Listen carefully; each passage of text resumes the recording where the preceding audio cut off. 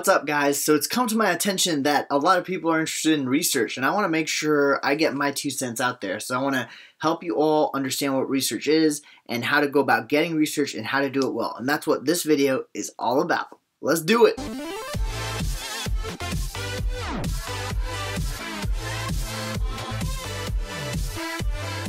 What's up, everybody? So it hit me the other day that I've had this channel for so long and I have not talked about research, and research is one of my biggest passions, in particular biomedical research, more on the basic science side. So I'm going to go ahead and make this presentation, but I have so much to say on research that, believe it or not, I actually am going to have 2 videos on this. Video 1, which is this video, is going to introduce you to what research is, because I know a lot of people out there don't know what real basic science research is, and then I'm going to go into how to get research, even at a 35,000 student university, which is where I went. I went to a 35,000 student university. So I want to make sure that you know how to get research. Video 2 in the future is going to be talking about how to do research well, because I know a lot of people out there do research, but believe it or not, not a lot of people do research well. I was fortunate enough to have great mentors and, get the motivation to do research well. And I was also even fortunate enough to have a publication and an honors thesis and a senior thesis. So I think I learned a bit, and I want to share that with all of you and hopefully get you to learn from my experiences. But for right now, let's focus on video 1. Let's get into what is research and how to get research. The big question is here: what is research? Notice this asterisk is here to let you know I'm going to be talking mostly about science research. And even within science, there's 2 types of science research: basic science research and clinical research. Just know that this presentation is more relevant to basic science research, but is still applicable to both basic science and clinical research. Let's now try to address that question. I'm going to try to show you what research is just through this one picture, all right? If you are looking at this from a student perspective with a non-research perspective, you would say that this is the central dogma of molecular biology, DNA to RNA to protein, and you would be completely right. If you are a student, you might also say that this is a diagram commonly found in textbooks. I would totally agree with you. However, if you are a researcher, if you're looking at this from a research perspective and you wanted to know what research was, research is how this image was created. That's how crazy research is. Research was the process through which, first of all, we learned that DNA was a double helix molecule. Research is the process through which we learned DNA was double-stranded. Research is the process through which we learned DNA had adenine, cytosine, guanine, and thymine. Notice how there is so much in there that we take for granted because it just shows up in a textbook. But research is responsible for all of that. You might know that Watson and Crick were the ones who did the experiments with the help of Rosalind Franklin to figure out DNA structure. You may also know that there were Messelson and Stahl that helped us understand that DNA was replicating in a semi-conservative manner. These are all researchers who experimented and told us the knowledge we have today. And all of that exemplifies what research is. Everything in your textbook is made from research. Basic experiments that ultimately help us understand the fundamentals of life is research. So that may have made sense to you, but if it didn't, just by its mere name, I want you to know research means searching over and over again. It means you ask a question and run experiments to find out the answer. For example, Watson and Crick's question was, what is the structure of DNA? And they ran experiments to figure it out. Messelson and Stahl's question was, how does DNA replicate? And they used experiments to figure it out. In biology, research usually means looking into a very, very, very specific topic. A lot of people have this misconception that research is huge. Like, I can use research to cure Alzheimer's. That may be true, but research is intended to answer a very, very specific question. Like, for example, one of my big research projects was literally understanding how one particular region of a protein interacts with another region of that protein when that protein is in a particular solution. Like, think about how specific of a question that is. And with that being said, I want you to now understand the difference between research and academics, because most undergrads treat research as academics when it's really not. Research is much, much harder than academics. Research is literally academics on steroids, right? So when I say this, I know that many of you have taken general biology as a pre-med class, and I'm sure many of you would agree that it's a very difficult class. But as students, the good part was all you had to do in an academic forum of biology is learn the material. On the other hand, let's now understand how research would work for general biology. Research is how general biology was made. If you approach the class of general biology as a researcher, you literally have to understand where the material is coming from. For example, how did they determine what DNA polymerase does? How do they know that DNA polymerase only makes 1 mistake per billion base pairs? Because I know many of you have heard that, right? You know DNA polymerase makes 1 mistake for every billion base pairs or so that it replicates. How did they figure that out? That's what a researcher is asking. What kind of questions, what kind of experiments did they do to figure that out? Another research question they often ask is, how do they determine where transcription factors bind to in DNA? Because I know in academics, they just tell you transcription factors bind here. A researcher would ask, why do they bind here? Why don't they bind here, or here, or here? What about this specific region makes this protein bind here? Those are research questions. So now I hope you understand the difference between academics and research. Academics is very cold, hard facts, but research is understanding where those cold, hard facts came from. We've gotten to talk a bit about what research is, but now I want to get into the nitty-gritty of how to actually get research, because I know that's what most of you care about. I know you want to get in the lab and get things done, and I want to support you in that. The biggest thing to get research is this thing called a curriculum vitae. I don't know if I'm even saying that right. It's called a CV. I always call it a CV. And what I need all of you to do is make a CV. A CV is an in-depth document about your academic history. It's generally focused on academics, not necessarily extracurricular activities. So I know many of you might be asking, how is this different from a resume? A resume is basically all about you, what you do, your extracurriculars, what your life is like, your personality, all that jazz. A CV focuses entirely on academics. What kind of classes have you taken? What kind of labs have you been in before? What kind of lab classes have you taken?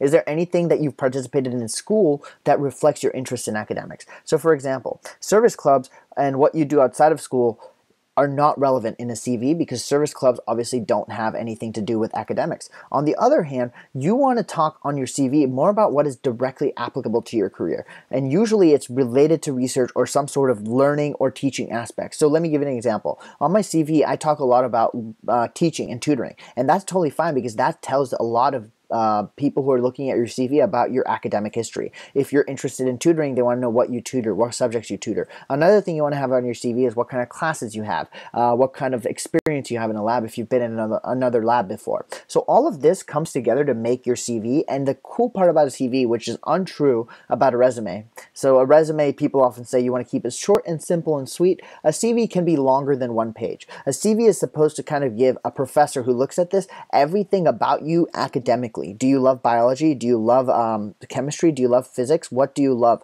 What specific experiences have you had there that tells me you're credible to do research in my lab, right? And so CV is basically a resume, except academically oriented. So some of you may be wondering, how do I know what a CV looks like if I haven't made one yet? Here's an example. I want you guys to go to this link. I'm going to actually just exit out of this right now, and I'm going to take you onto my Google Chrome and show you what this links look like. But this is a CV of a professor at UC Berkeley. His CV is insanely great, but at least it'll give you all an example, and hopefully you can learn from that and make your own CV. I'll make a video on how to make a CV later, but at least this is a good place to start, because making your CV is the first step. So let's look at this guy's CV. Here we are with the example CV. Again, Professor Carlos Bustamante from UC Berkeley. So before we even move forward with this, I want you to know that this person is a professor, and that too at Berkeley, which means he's really good at research. He's really good at what he does.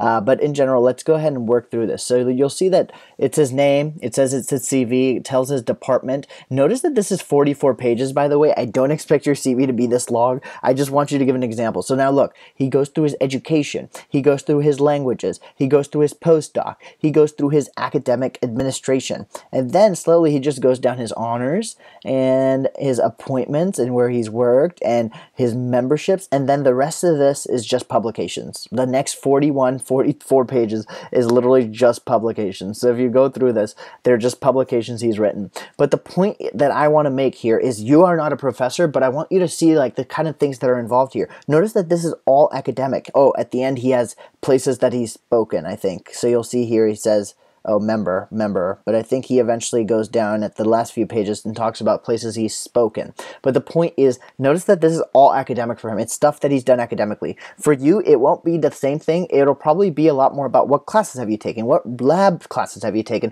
What are you interested in? What aspect of science do you like? How have you exemplified that passion for science? Do you teach science? Do you tutor in science? Tell me about it, okay? Because if you don't have any research experience, you kind of have to fall back on basically what kind of classes you have, what you loved in those classes, what techniques you learned in those classes, what techniques you learned in the labs of those classes. But trust me, you can still make a phenomenal CV. And I don't know if I'll do this yet, but if you email me really nicely, I may send my CV over too. So just email me and I can try to do that for you guys. But yeah, hope you found this helpful. This is what a CV looks like. So ultimately, this is 44 pages, but the link is below so you can refer to it on your own as well. So now we know what a CV looks like. You might be wondering, why is this relevant? This is relevant because to get research, you want to have a CV to give to prospective labs. When you give a resume, it kind of looks unprofessional because in the research realm, CV is the name of the game. CV tells the lab your academic background and potential specialization/interest. So if you're applying to a molecular biology lab, you better damn well talk about some molecular biology techniques, PCR, qPCR, GFP, fluorescence understanding, microscopy understanding. What about you is important? And as I already mentioned, the good part is now that you have a CV, you can attach it to emails, because now I'm going to show you how to get research, and this method will 100% work. You just have to follow it. Watch. What you have to do is, once you have your CV, you will now prep an email. Okay, you will say, "Hello, Professor X." Notice the X can be replaced with any professor's name that you're interested in. You will then start your first paragraph by introducing yourself. Discuss your previous experiences and your previous research experiences. If you have no research experiences, focus on your classes and labs that relate to that research or the particular field of research you're interested in, right? Paragraph 2, reinforce that you have a genuine interest in the lab and you are ready to commit X hours per week. Usually that's anywhere between 10 to 25. Paragraph 3 will be, take me into consideration, please. You want to somehow basically make a plea to the professor to take you into consideration, tell them you're attaching your CV, and then you sign off. The good part is, in those 3 paragraphs, notice how you said nothing specific about the lab. You only talked about yourself and your particular interest in the field of research the professor is in. So I will tell you this right now. I was trying to get into my lab my sophomore year and my senior year. I took this template and I basically did exactly what I said, and the good part was I knew I wanted to do research in the field of molecular biology. So all I said was, I'm really passionate about molecular biology. Here are the particular techniques I'm passionate about. Here are the particular things I know, particular classes I've taken, particular research labs I've been in before. And if you're interested, let me know, because I have a genuine interest in your lab and I would really appreciate if you took me into consideration. I'm attaching my CV, by the way. It has all my background on it, so if you want to talk more, let me know. And the good part is, do you see how I did not mention anything about the professor there? That basically means you can use what I just said as a template and send that off to hundreds and hundreds of professors, and all you have to do is change this top part. Change the professor's name. And this is basically dependent on the law of large numbers. If you do something to a large enough degree, you will be successful. Some of you might think, professors won't email me back, man. I don't want to get rejected. Get used to it, buddy. You will be rejected. But the good part is, if you send out 150 emails, you will get at least 3 or 4 positive responses from professors who say, I appreciate you reaching out. Why don't we talk about this over coffee? And then you got your foot in the door.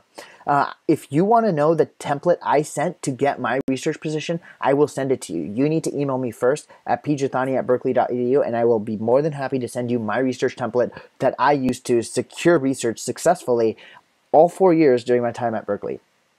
And notice, this is just physical proof. Notice that I repeated this email a lot. I said the exact same subject, exact same body. And the other good part is, now, when a professor emails you back, that's when I will tell you, you have to take your shit seriously at that point. You have to start reading that professor's papers, because now you have to know what that professor is actually doing. So that's what I'm saying. This is technically not dishonest, because I'm basically getting you to be more optimized with your time, right? Because when you get positive responses, you can read the papers of the lab afterwards. Because I know some people that send their email out and they read papers from the lab before. And I'm like, why would you do that? You're wasting your time. You don't even know if the professor will say yes to you. So why not send out a generic email first, see what professor wants you, and then read the professor's papers? You save time, you save sanity, and you keep yourself sane and optimize time, right? And the good part is, you can actually go to each lab that gives you a yes, we want you to come into our lab and see. And the good part is, because you will likely get more than one positive, you can go into each lab and see what you want. See if you mesh well with the people in the lab. See if the lab has good mentors for you. Because the number one thing in a lab is, if it doesn't have good mentors, you don't want to be there. And again, the beauty of all of this is you are now in control. You email 150 professors, you get 4 responses that say, yes, we'd be interested in having you in our lab. Now you can go to each of those 4 and see which one you like the best and pick that one. Do you see how brilliant this is? It works, okay? And it personally worked really well for me, all right? So with that being said, I hope you guys understand now how to get research. Please let me know if you have any comments, questions, or concerns. This method, I know sending out 150 emails might be difficult, but when you're copying and pasting, it takes an hour, okay? And I know it will save you time, and I know it will get you research. And if you have a success story, let me know over email, and I'd love to hear about it. All right, thanks for watching. Like, comment, share, and subscribe. I'll see you guys in the next video.